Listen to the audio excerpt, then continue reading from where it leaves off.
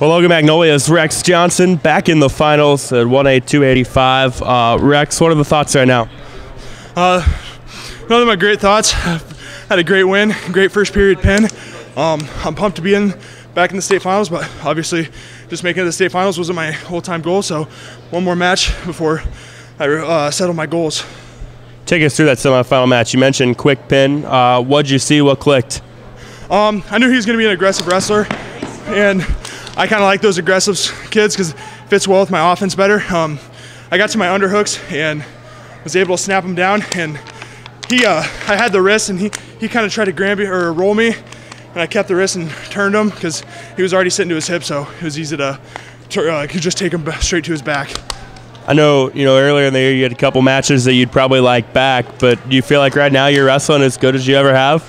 Yeah, right now I think, as my coach said, my dad said, I'm wrestling the best. I'm wrestling the best I've ever have. I think those early matches, I think those early year losses, obviously, ones that I'd like to have back, but I think those just made me a better wrestler.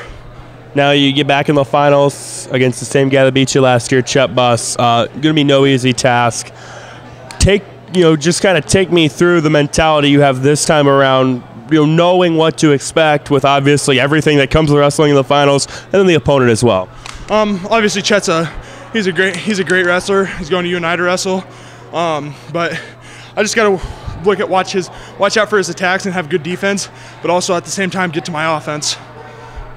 Will you go back and watch last year's match and see anything, or what's the approach between now and tomorrow? Oh yeah, I'd probably obviously go with me and my family right now and just celebrate with them, but then just going to get a good night's sleep, and then probably breaking down the video from last year and his current videos just to kind of see, just kind of get mentally prepared for it and just see what I could do differently to come out on top.